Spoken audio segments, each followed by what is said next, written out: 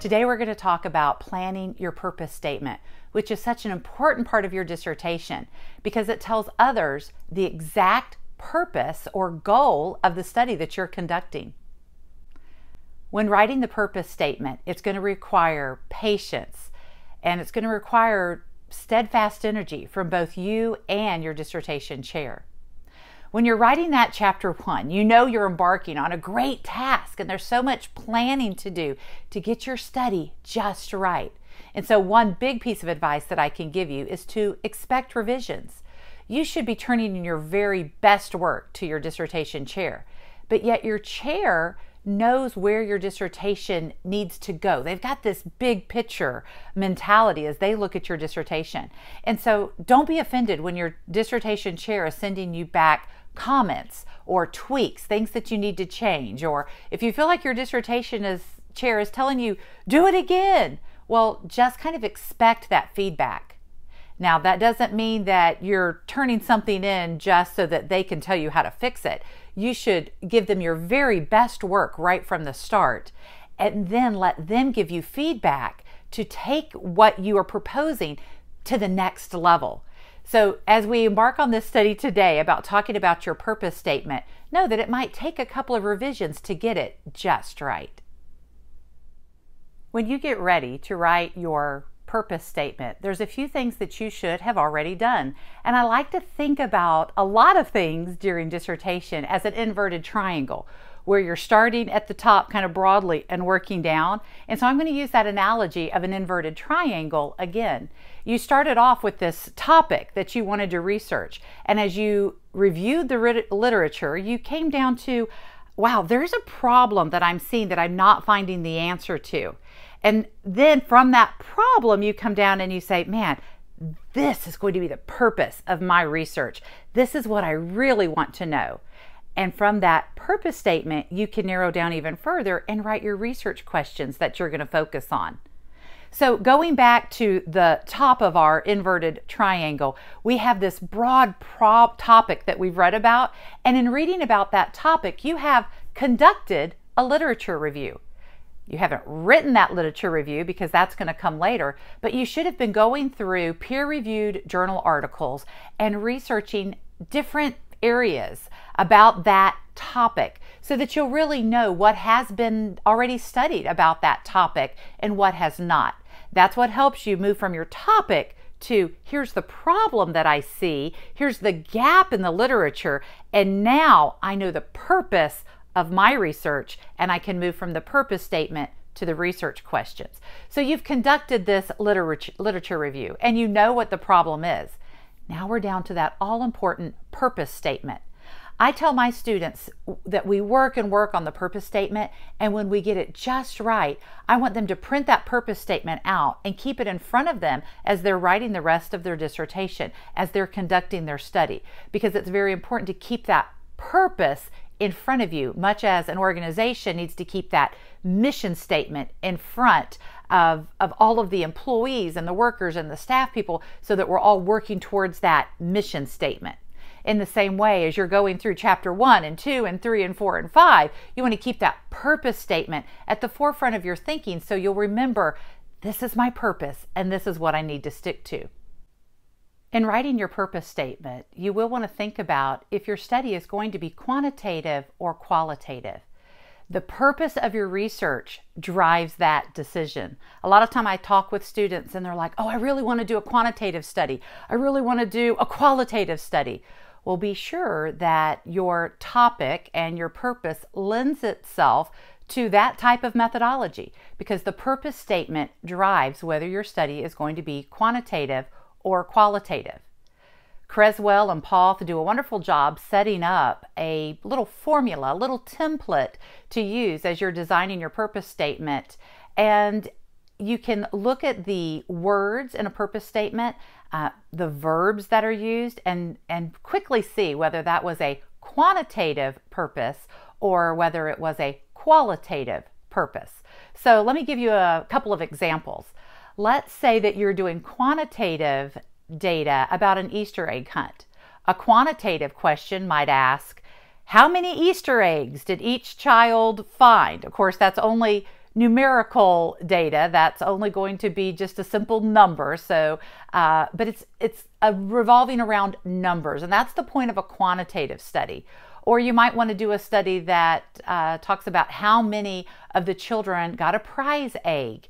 And so that would again be a study dealing with numbers, percentages of children that got a prize egg. So when you are forming that purpose statement, if you are asking something that's going to deal with numbers or percentages, then you are designing a quantitative study. If, however, you ask the child who found the prize egg, how did you feel when you opened the prize egg? You are doing a qualitative study because you're asking the child how he or she felt about finding that prize egg. Of course, one time at our house, the prize egg had a frog in it. And so those qualitative interviews would have been fraught with tears and emotions. But it would definitely be a qualitative study to ask, how did you feel when you opened that prize egg and found that there was a frog in your prize egg? In working with purpose statements, I think it'll be helpful to see a couple of examples. So let's start off with a quantitative study. I did my study on the thriving of doctoral students. And so my purpose statement read, the purpose of this study was to compare doctoral students' thriving quotient at a private Christian liberal arts university to the national norms for graduate and doctoral students on the thriving quotient. In order to address that purpose statement, I then formulated this research question as one of my research questions. Does the overall thriving quotient of doctoral students enrolled in a private Christian university differ from the national norm for graduate and doctoral students? The purpose statement lines up with the research question, and so it's going to turn into a well-planned study. Let's look at another quantitative example. This purpose statement reads, the purpose of this non-experimental quantitative survey study is to discover if teacher self-efficacy predicts teacher work engagement for expatriate teachers in international schools in China.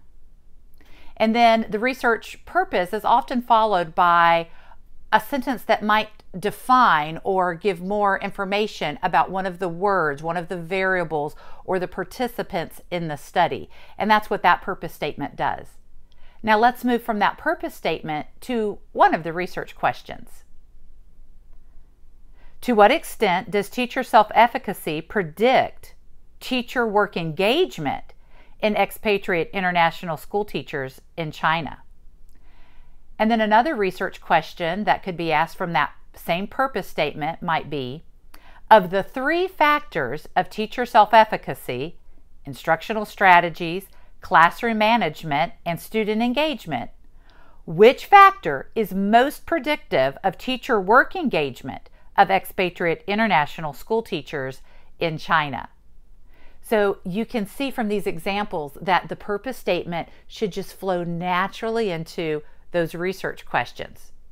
Now those were quantitative examples.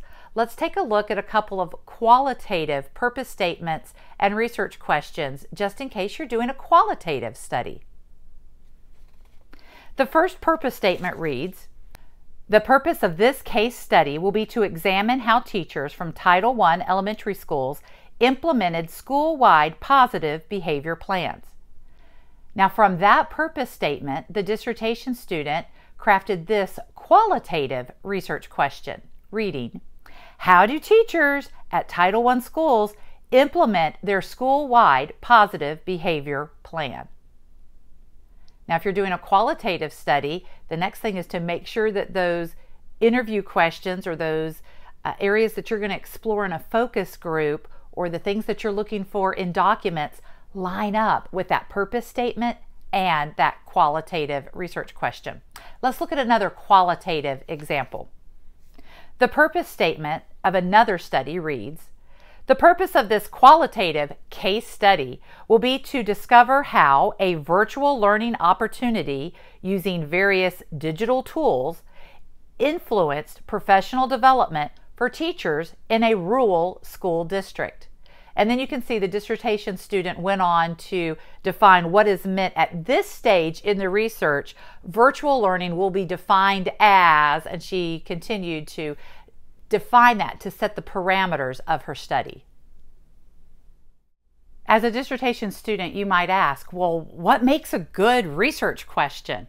There are multitudes of resources out there, including some of the textbooks from your research courses that will help you formulate wonderful research questions.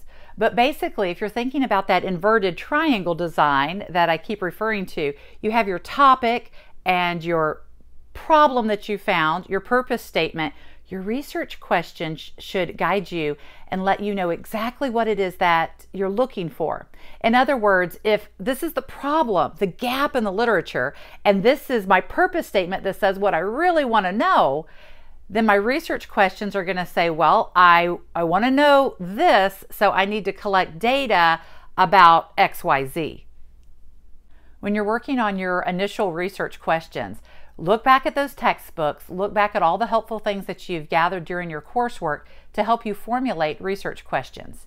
And remember that your research questions tell you where you're going with your research. They should guide and direct you. Good research questions are concise and they are focused. Thanks for watching. I hope our time together has been purposeful in helping you plan a purpose statement for your dissertation. Remember to stay encouraged because we're learning all along the journey.